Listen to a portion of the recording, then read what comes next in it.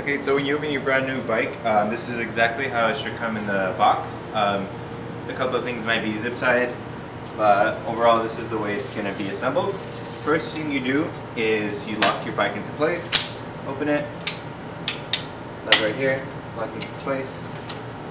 Then I like to put the wheel on first. So you notice there's actually an axle here. That's just to prevent the forks from bending during transit. So just take that off. If it's too tight, you can use the wrench. Okay.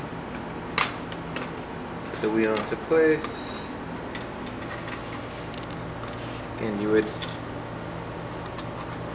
tighten this.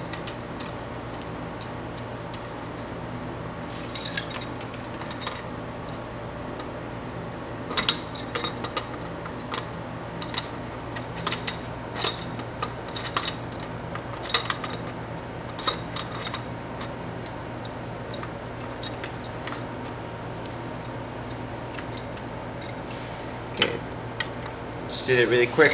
You would want to actually tighten a little bit more when you get it. Now to put on the handlebar steering wheel. If you notice there's a little groove right here. This should match with the groove right there in the little plastic piece. Okay. Line it up.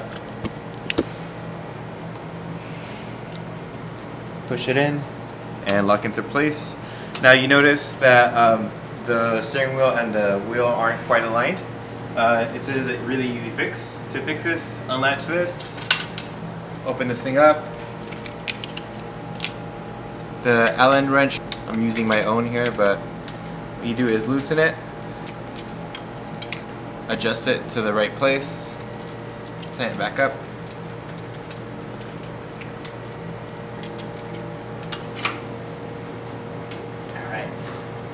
Now for the post, simply slide in, lock into place.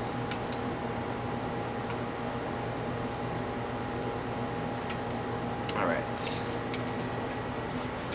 Now for the front brakes, squeeze this in. You see this little lever? It goes right here. So you do, see my hand so you can see, slide it down, put that through, and it should be good. Now you're going to need to make some adjustments to the brake. If you do need to make any adjustments, what you would do is loosen this part, pull this to make it tighter, or give it more slack so I can make it looser, whichever problem you're facing. So the fender is going to share this long bolt with the reflector. So to install, you're going to put it behind here,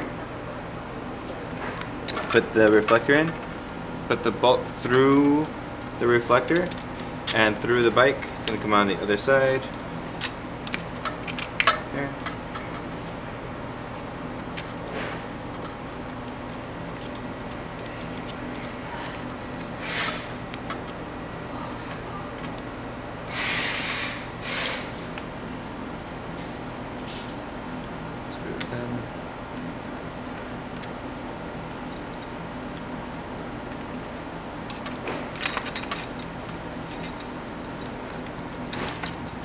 Make sure the reflector is on correctly before you make the final